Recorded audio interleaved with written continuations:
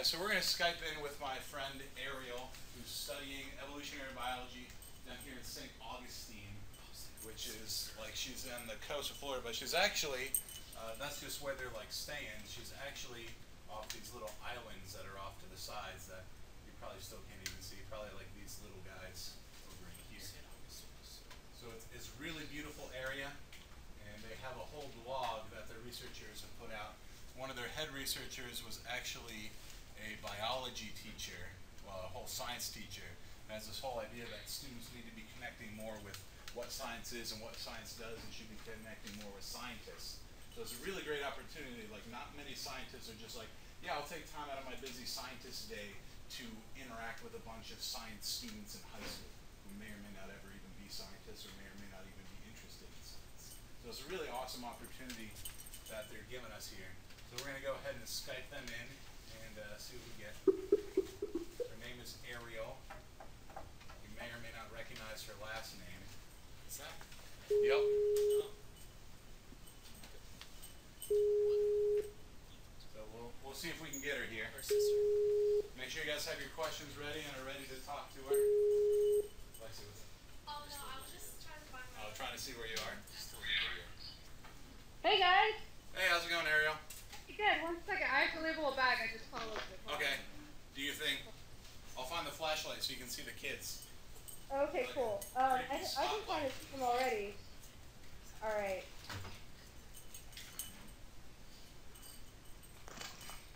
Let's see, I need to find a shady spot. Maybe I'll sit right here. Okay, so I guess I'll do intros while she's finding a spot. Guys, this is Ariel. Ariel, this is my 8th period class and some of my 3rd period class. They're all biology, mostly sophomores, a couple freshmen. Everybody say hi to Ariel. Hi, Ariel. Hey. Yeah, so I actually was sitting right where you guys were about 10 years ago. And now I am a grad student at the University of Virginia. I am studying evolutionary biology, and I got a hold of Scott because right now I'm out doing some field work and thought it'd be fun to Skype you guys into the field and just kind of show you what it's like to be a field biologist. So we are here on an island in the Matanzas River, which is in St. Augustine, Florida. I'll kind of pan around. It's kind of covered with cedars. There's some palm trees. And this is one of several islands that are on the river that are part of an experiment. Oh, there's a big male. Oh, he's marching. There are like lizards running all around. There's an experiment that is being done by Dan Warner, who is at University of Alabama, Birmingham, and one of my lab mates has been collaborating with him, and I'm tagging along for the trip to do a selection analysis on some of the lizards here. So Mr. Patterson told me that you guys have just recently finished learning about natural selection, right? Yes. Right. Cool. So one of the things that I think I always thought of with evolution when I was learning about it was that it was done by people in museums, and they were looking at fossils and older, someone in the Smithsonian. But really, evolutionary biologists now spend a lot of time in the field because we want to understand how evolution is occurring in populations currently. And one of the ways to do that is by looking at how populations are experiencing selection. And so what we're doing out here is using lizards as our organism. We can look at selection over the course of years by coming out several times a year, catching all the lizards, or as many as we can, on each island, weighing them, measuring them, and then seeing who stays around each year. So if you're a lizard on the island at the beginning of the year, but you die by the end, then we say like they were selected against because they didn't make it through the season. So, and then we do this over the course of the year. So let me grab a lizard to show you guys what these guys look like. The species that we're studying is the brown anole, and males and females are pretty dimorphic, which means that males and females look different from one another. Let me open one of the bins. So for example, I'm going to call this male out. So males of the species are generally about 30 times larger than females. So this is a male lizard. He's pretty big, and he's got a big dewlap, which let me see if I can prop up the phone. So he's got this dewlap that he can extend out to display to other lizards. So he'll pop that out when he sees a female or sees another male and they're having territorial conflicts. And in comparison, here's a female. Oops. Sorry, I'm trying to put my phone on the cooler. So here's a male and here's a female. So males are huge compared to the females, right? So these lizards live usually, I think, about a year. So every year, only about 20% of the lizards live, which gives us a really good opportunity to measure selection because we don't have to wait for several years to see who lives and who dies. We can do it every year. Only about 20% of them live, and we can look and see, are the big males the ones that live? Are the females who have, specific traits? Are they, like the females who are big and fat, are they the ones that live? And so on and so forth. So that's how we measure natural selection, which, remember, is just selection for survival. So let me just put these guys back in their bags really quick.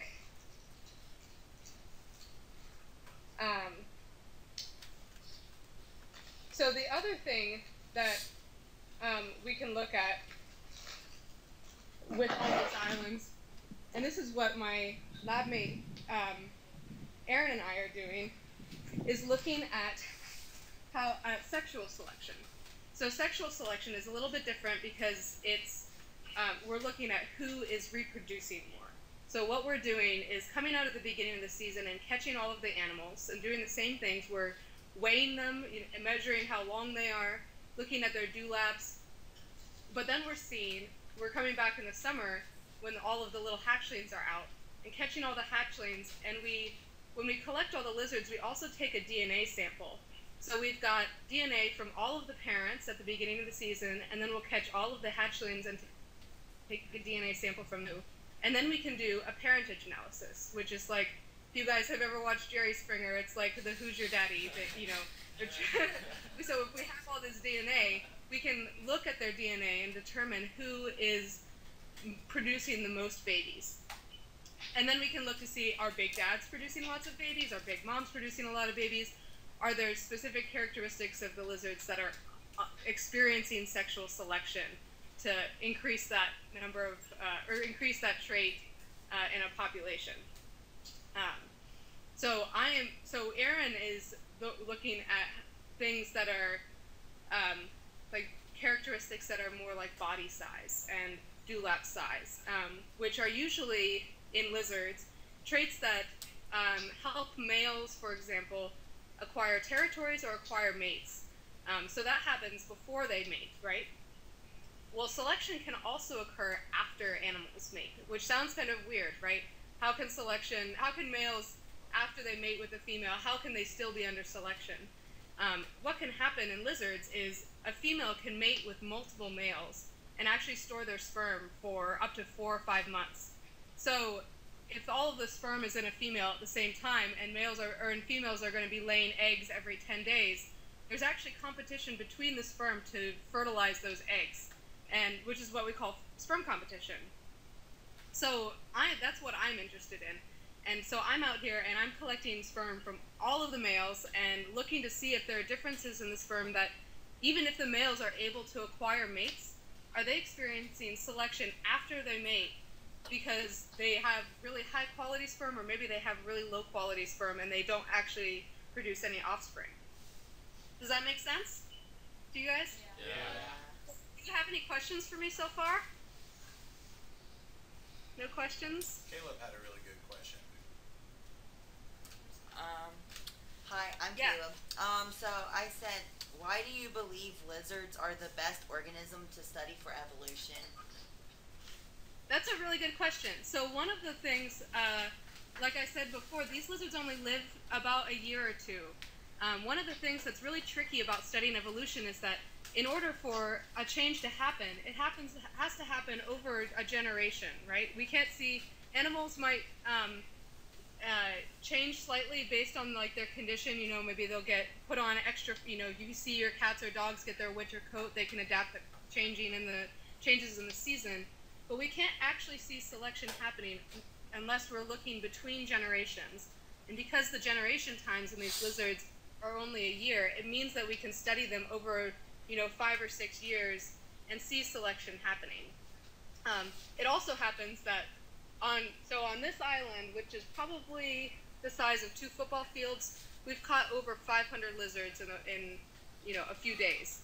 So we have a huge sample size, and they're a little squirrely, but they're pretty easy to catch. So, you know, that makes them really great for field work because we can come out here for a week, catch all of the lizards, or, you know, maybe 90% of the lizards, and get good samples from them, let them go, and come back several times a year and do that.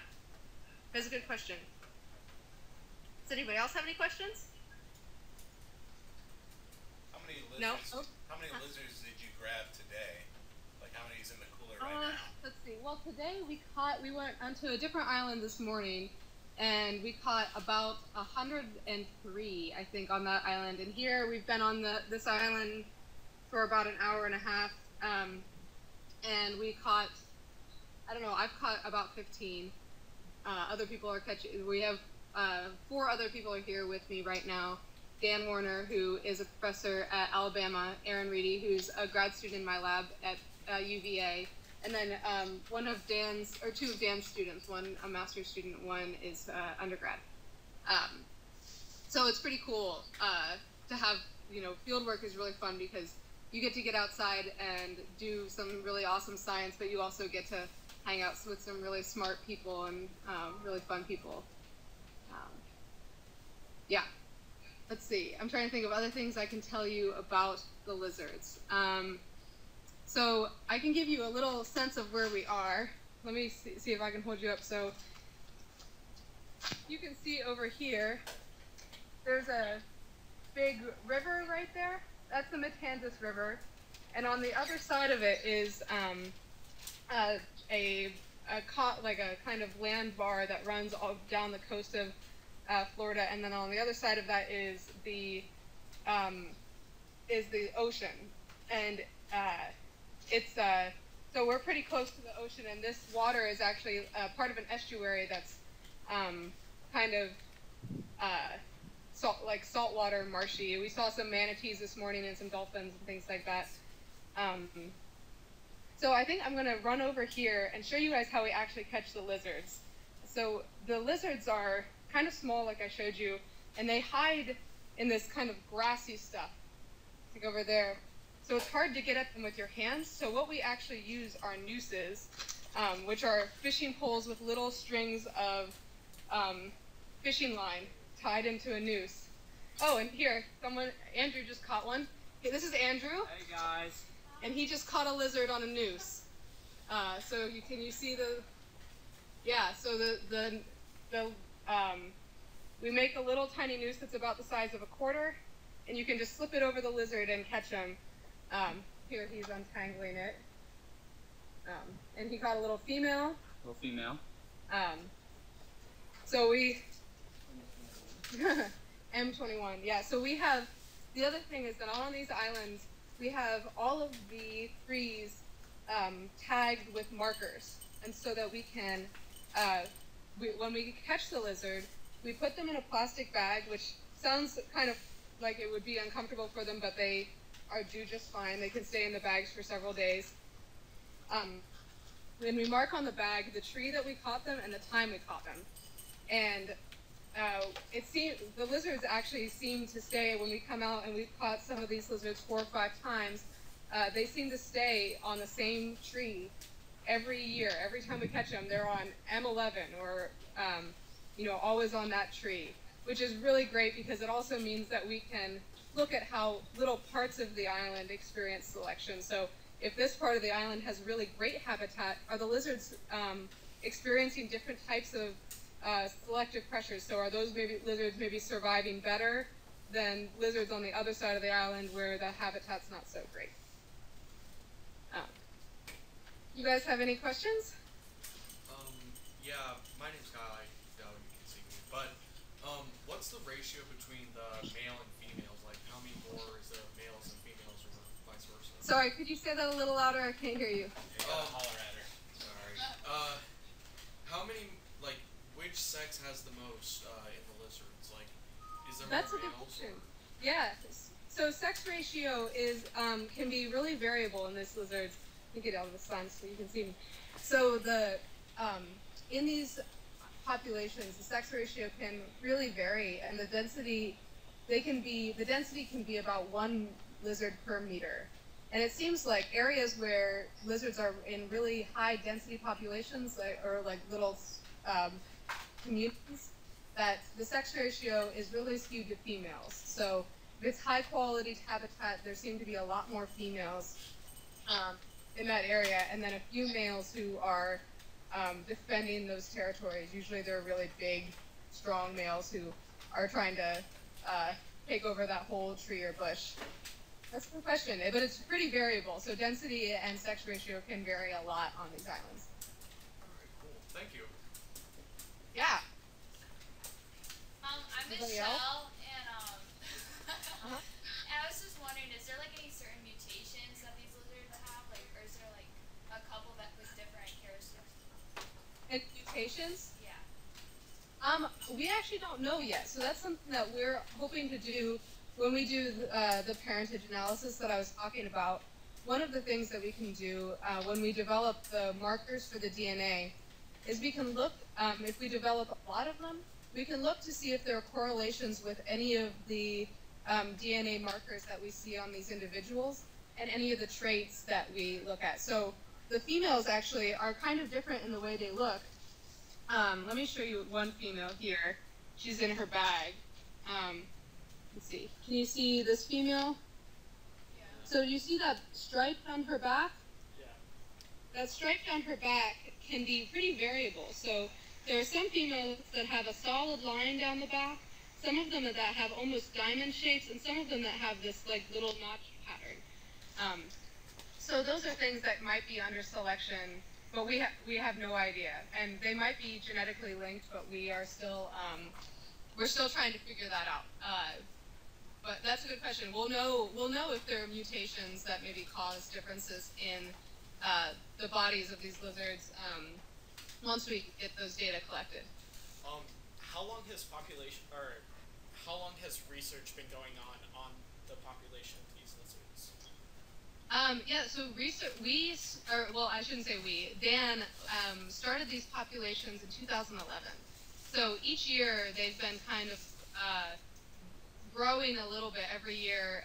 I think they were started with 150 individuals, and now we've been out here on this island for 4 days catching, and we've caught almost 550 animals here, and we're still seeing animals that we haven't marked.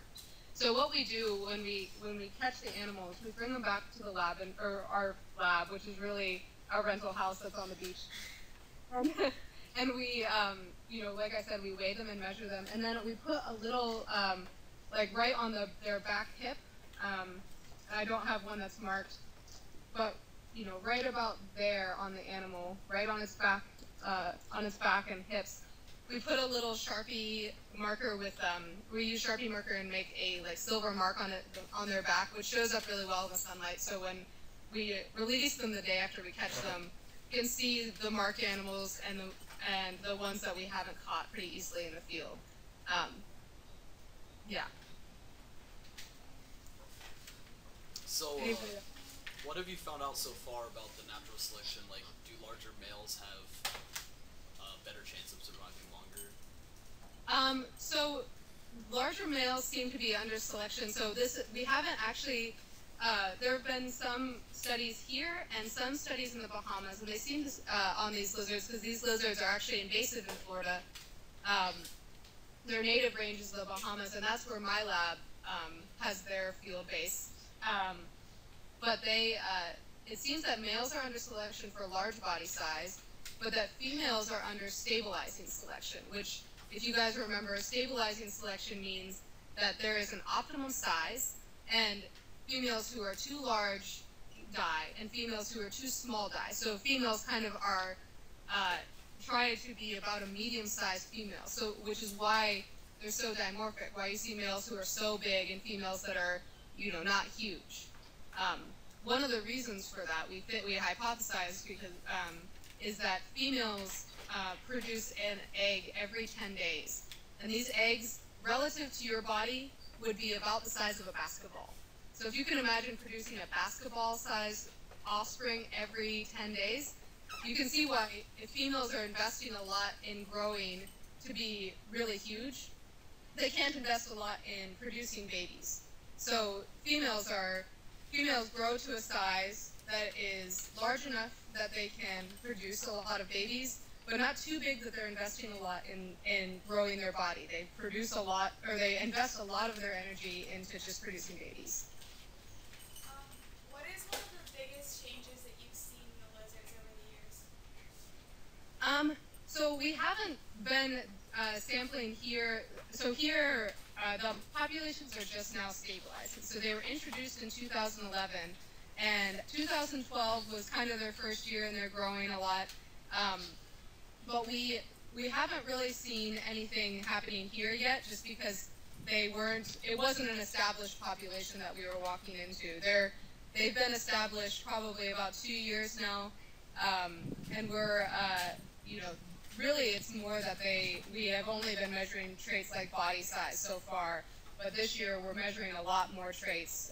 So hopefully in the next 2 or 3 years, we'll be able to say a little bit more, but really we just see that there's selection for males to be larger and females to be about medium size. But hopefully, if I call you guys again in a few years, I'll be able to tell you a little bit more about other traits that are under selection. Tell them about the pedigrees. Oh, right. So one of the things that we're going to do on this island like I said, to measure sexual selection is we have DNA samples from all of the lizards that have ever been caught on this island. So that's I think over 1,500 over the past few years. Some of them have obviously died. But when we have their DNA, we're going to do some pretty heavy DNA analysis on each individual. And what we can do, if we know which ones are adult at certain time points, we can build pedigrees by looking at how related all of the individuals are. So often we find that females will stay approximately where they've been laid, or where they were laid as eggs, but males will disperse. So we might find on a bush that a bunch of females who live on a specific bush are all sisters, or it's a mom and daughters. But the males are kind of all over the place, which is good because it prevents inbreeding, right? But we're going to be able to determine who everybody is, how they're related, whether they're, less distantly, whether they try and mate with lizards who are less related to them or more closely related to them, which might not be the best thing to do. And we will also, using that pedigree, you guys have probably made a pedigree with your family, looking at different traits and things like that, like hair color or stuff. With that pedigree, we can also look to see how heritable traits are. So for body size in males, for example, it's really good for males to be large. We might be able to see whether that trait is heritable. So if selection is acting on a trait, if large males are at an advantage, the only way that change can occur in a population is if that male can pass on that same trait. So can determine how heritable all of these traits are after we build this pedigree, which will probably take 2 years with the number of samples that we have. And that's going to be most of Aaron's dissertation and part of mine. How do you collect sperm cells from the male lizards? Sorry? How do you collect sperm cells from the male lizards? So I'm sorry, I can't hear you. There's a boat going by. How do you get the sperm? How do I get the sperm? So the males actually have from their testes, they have a duct called the ductus deferens, which is similar to the vas deferens in humans. But their testes are internal and about halfway up their body. They're about the same place that kidneys are in humans. So you can actually just push on their stomach, and all lizards have a cloaca, which is, let me grab a lizard really quick, flip it upside down. Remember that word, we're going to see those in frogs later. Sorry? Cloaca. Sorry, I was talking to the kids, I told them to remember that word cloaca, because we're going to see it in the frogs later. Oh, cool. Yeah, so, it's hard to hold a camera and pan a lizard. Alright, so here's the underside of a lizard. I don't know if you guys can see this very well. But on the underside of the lizard, there's a little hole, which is his butt. But a cloaca is a kind of a generic hole, so everything comes out of it. Their poop, their pee, their sperm, their babies, everything. And you can actually just, when they're in reproductive mode with males, you can just push on their abdomen and extract sperm that way. So what I do is I extract the sperm, and I do a sperm count for all the males to see how many cells he's producing, and then I take the cells and I use a fixative, which causes the cells to not break. So live cells, you guys maybe know from osmosis, if you put live cells in like water or you let them dry, they burst. But if you use something called formaldehyde, you can fix the cell so that it doesn't burst, it becomes almost hardened, and then you can spread it on a slide and stain it. And then I use microscopy when I go back to Virginia to look at the cell shape and size, and look to see if those different parts of the sperm maybe help males achieve fertilization success. Which I found in the lab, it seems like it matters quite a bit. So males who have different parts of the cell that are slightly smaller, and like if they have a long tail on their sperm, it seems like they have a fertilization advantage over some of the other males when they're competing against them. How do you calculate how many cells are in the sperm that you get from them? Yeah, that's a good question. So what you do is you take all of the cells and you put them in a known volume of liquid. So I put them into phosphate buffered saline, which is usually called PBS, and that keeps them from bursting. And I put them in 500 microliters, and then I take a little bit of that and put it on a hemocytometer. So if you put it on a hemocytometer, you can count the number of cells it's where, and the hemocytometer breaks the volume of the liquid down into a known volume, so it's like 0.01 microliters. You count the number of cells that are in that space, and then you can back calculate based on the total volume that you had in your tube. So for me, what I do is I count the number of cells in that square, and I multiply it by 5,000, which will give me how many cells were in that 500 microliters of solution. Yeah, it's a good question. Cool. Well, I might take you guys to meet a few of my lab mates, if you guys want. Where did Aaron go? Hey, Aaron! I think they walked over to one of these palms. Aaron! Oh, they're chasing a lizard right now.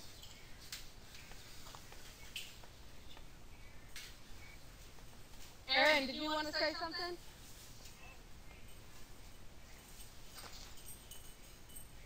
Oh yeah, I sent them the blog spot. But you want to tell them about your research a little bit? Okay. Hi guys, my name's Aaron. Hello. Yeah, I think Ariel's probably covered a lot about the basic work here. I'll just say a little bit about what my specific project of interest is about. So the thing that I focus on is how natural selection is different for males and for females. And let me know if you've covered any of this. So if you guys have you guys studied evolution in your class at all? Yeah. So you know about natural selection and sort of the general idea of survival of the fittest. how some animals in a population will have traits that will help them survive, and then they're going to pass those on to their kids, and over time those traits that help you survive are going to be more common in the population. But there's an interesting problem that happens when the traits that make a male survive and leave behind a lot of kids are different from the traits that make a female survive and leave behind a lot of babies. So there's a conflict there, and I study that conflict, and it's called sexual conflict. And I've been working on these islands since 2011 when Dan and I first put lizards out here, and we've been coming back ever since. Yeah. Do you guys have any questions for me? What's up? No, go ahead, Parker. When is your research season? Like, when do you come back to research? So I couldn't quite hear. Was it when is the research season, and when are we down here? Yeah. So we're down here every year at the beginning of the breeding season before there are any new babies. We're trying to capture all of the potential parents for that season. And that usually happens at the very end of March or beginning of April, like this trip right now. And then we come back in July to catch all of the new babies and take DNA samples from them so we can figure out who their parents are. And then we come again in October at the very end of the breeding season to find out which adults survive through the entire breeding season. How long does each trip last? So each trip takes anywhere from 7 to 15 days is I think the range of our trips has typically been. With the spring trip and the October trip are usually 2 weeks, and then the summer trip has only been a week. Yeah. Good question. Well, I'm going to pass back to Ariel, and I'm going to get back to catching more lizards. Alright, thanks, Aaron. Sure. Okay, so, do any of you have any other questions for me? How are the environment affecting the lizards? Like, has there been any like storms or like hurricanes or anything that would disrupt them or the study? Yeah, that's actually a really good question. So that's a huge concern for us. So the lizards here are pretty happy. They're originally adapted for the Bahamas and Cuba, but they seem to have slightly adapted a cold tolerance for Florida. And so they do a lot better here. There have been some experiments that have been done to show that they have higher cold tolerance than the populations of the species in the Bahamas. But here, hurricanes do come through quite often, and there have been some populations, not on these islands, but on other researchers' islands, where a hurricane comes through and just wipes off all of the lizards on their islands. So that's always a concern. There was a big storm this past fall. We were a little nervous that all the lizards a lot of the lizards might have died, but they were fine. So fingers crossed that we will have a big hurricane hit St. Augustine anytime soon. Yeah. How did you get into the program, or like how did you know what you wanted to do? How did I know what I wanted to do? Is that what you said? Yeah, why don't you just talk a little bit about like Grad school? yeah, like grad stuff, and like, because some of these guys are going to be science majors later in a couple years, but I don't think any high schooler really knows how the whole grad school situation works. Yeah. Dan, I might come get you in a second if you want to talk to them. Yeah. So I actually went to college because I wanted to be a medical illustrator. So I went to Oberlin, and I wanted to go there because they had a good biology program. I really liked biology, but I also really liked drawing. So, but as soon as I got there, I realized that biology was kind of what I wanted to do. While I was at college, I did some research in an ecology lab, and I just totally loved it. And it was super fun. We worked on crayfish and spent the summers in the field catching crayfish. And I thought that field biology was just the best. Your job is to go out into the field and learn a lot about these species, and then just tell everybody about the stuff you found. I taught high school for a year after I graduated, and then I loved teaching, but I really wanted to teach college, so which is why I'm at grad school now. I was teaching science and I liked it, but I really wanted to teach like an evolutionary biology class, and so now I applied to UVA and got in, and then there I'm in my third year right now, so I'll probably graduate in. Usually a PhD takes for field biology 5 or 6 years, depending on whether your sites get hit by hurricanes or not. So hopefully after I leave here, I'll get a teaching job at a university or end up doing a postdoc somewhere with some researchers, and so we'll see. So what exactly is the long-time goal? Like, what are you? The long-time goal is hopefully to be a professor. I really like teaching, but I also want to end up somewhere where I can still do research, because I think that one of the things when I was a student that got me really excited about science was being able to do research while I was taking classes. So I want to go somewhere where I can still teach in the classroom, but also have students in my lab who are learning about evolution and about ecology by going out in the field with me and doing it. And right now I've got 4 students who are working with me back at UVA, and it's super fun. They all some of them, one of them is coming to Miami and Puerto Rico with me to do some sampling this summer. Another one is, or both of them are hopefully also coming to Florida for the summer hatchling trip down here. So I encourage any of you who are interested in being bio majors in college to look to see who is looking for volunteers in their labs, especially if you ask early, because for me personally, when I am looking for students to work with me, I am looking, students who are, in their first or second year are really attractive, because to me that means, like, if I train you your first year, then I have, you potentially 3 years where you are a trained student and you can maybe do something really cool in the lab, where by your senior year, you might only be around for a few more months and you've lost the opportunity to do an independent project. So I would encourage you guys to do that. 5 minutes left. Yeah. Okay, cool. Well, I think Dan wanted to say something to you guys, so I'll take you over. So Dan Warner is, like I said, the lead professor on this project, and he is at University of Alabama, Birmingham.